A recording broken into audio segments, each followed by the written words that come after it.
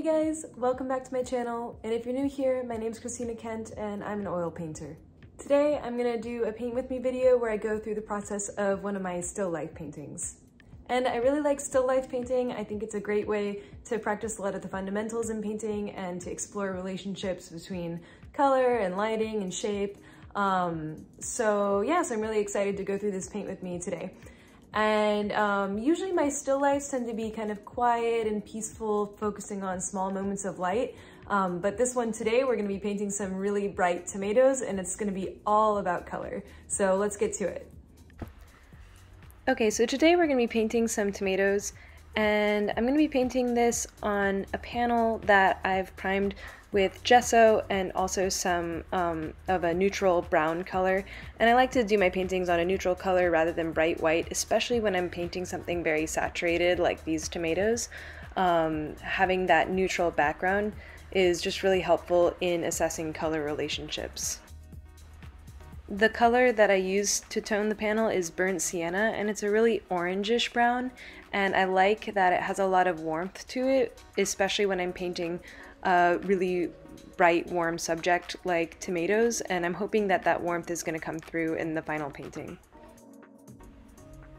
And here you can see I've sketched in the basic shapes of the tomatoes. It's a pretty simple composition, just these 3 tomatoes, but I think the thing that makes it more interesting is that we have this really strong, well, the tomatoes have these really strong shadows that are coming from the strong light. It was sunlight in the afternoon, and it's giving us this really dramatic angle of the shadows on the tomatoes. Once I've sketched the basic shapes, then I go into the block-in stage, which you can see here. And that's just where I try to block in the basic colors that I'm seeing. And here I'm not trying to get all of the nuances in the colors that I'm seeing, but I'm focusing on what are the major color relationships. Like when you squint your eyes, what are the main colors that stand out? And when I block in these colors, I like to start with the darker colors first. I find it especially helpful doing alla prima painting, that is like painting with just wet oil paint.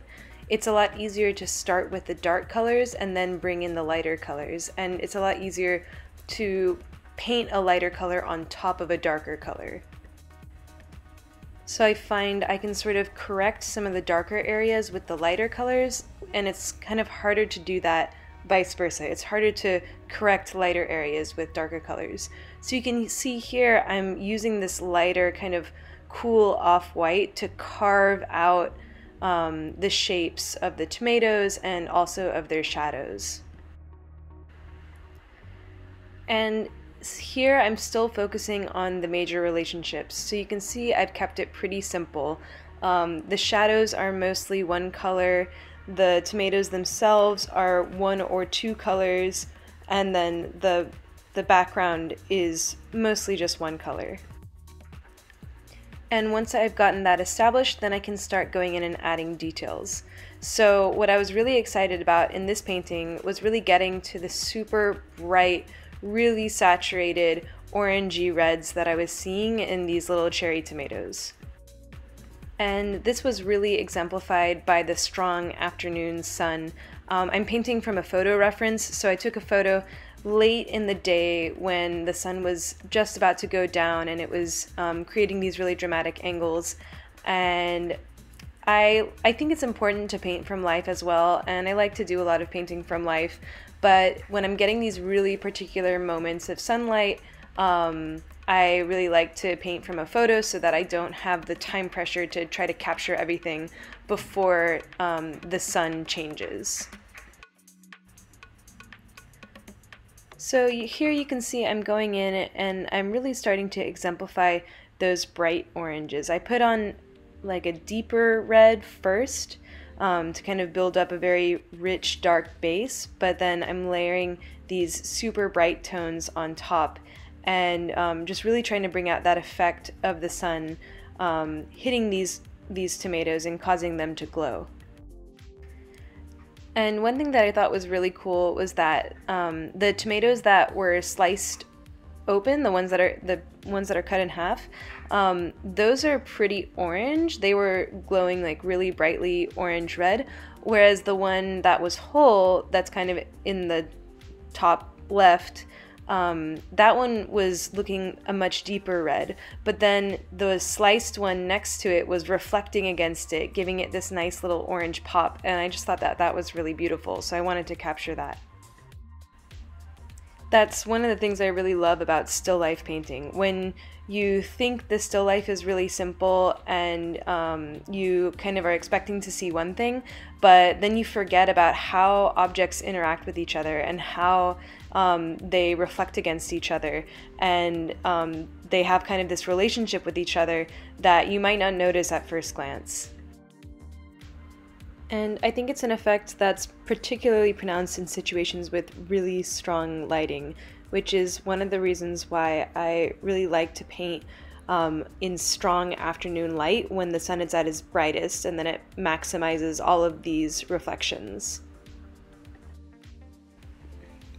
Another really cool thing I noticed that I am working on here is just the complexity of the shadows, because while the tomatoes were casting this purpley shadow, they're also transparent, and so as the sun was shining through them, they cast some sort of like red glow in the shadow. And then also the tomato on the right, the sun reflected off that tomato into the shadow of the tomatoes on the left, and so that red was brought into that shadow as well.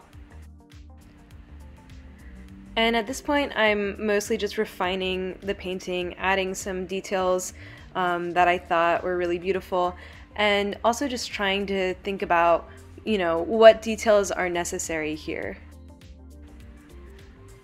I think painting and poetry have a lot in common, and one thing I really like about poetry is just how efficient and thoughtful poets are with their words, and I think it should be kind of the same in our paintings. I think it's important to not have a lot of extra details, but instead simplify things and have a very clear vision with the painting.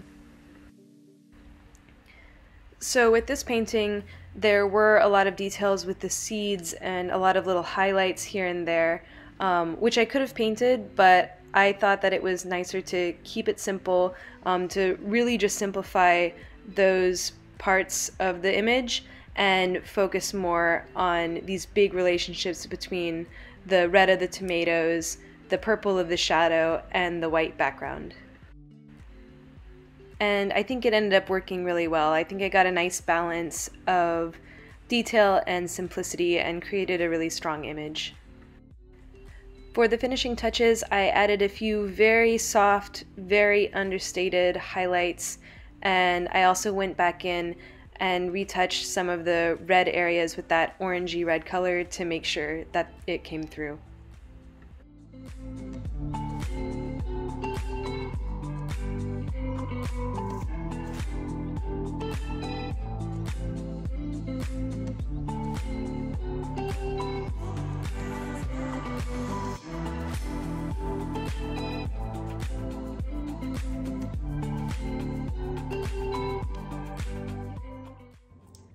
So here's the final result. Here's how the painting turned out in the end, and I'm really happy with it. I think it came out really nice, and that I was able to capture a lot of just the brightness and vibrancy of the tomatoes, and made for a really happy painting. So yeah, I hope you enjoyed it.